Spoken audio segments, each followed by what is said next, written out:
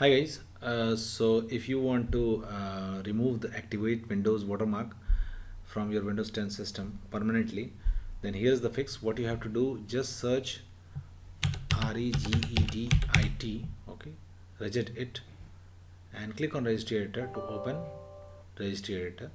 Now once this registry editor open up, what you have to do is to just expand HKey current user, and now expand control panel by clicking on this icon.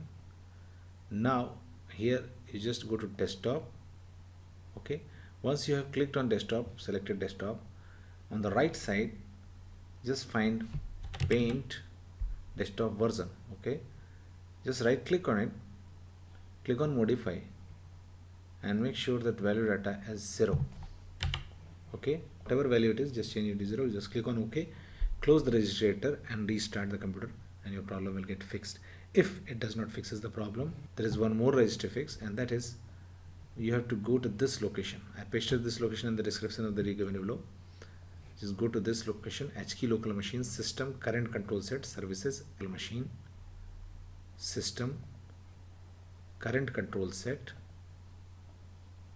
okay, services, and then you have to svsvc. Okay, once you have reached here svsvc, go to the right click, go to the right side, right click on it, choose modify, and change value data to 3 to 4. Okay, and click on OK, and close the registry editor and restart, and your problem will get fixed. One more method, that is just copy this command. I have pasted this command in the description of the video given below.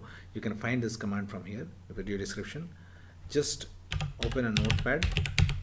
Okay, just copy and paste this command at echo of taskkill fim explorer.exe, start explorer.exe, exit. Okay, just click on file, choose save as, and now put it anywhere, whatever you want, and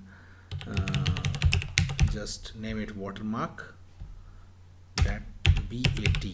Now save as type all files. Okay, now save. Okay, you can save it anywhere.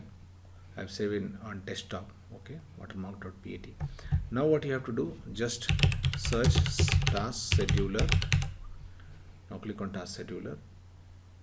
Now once the task scheduler opens up, just click on action. Now click on create basic task. Okay, now name the task whatever you wish, and write anything in description, it doesn't matter. Just click on next. Now make sure daily is selected.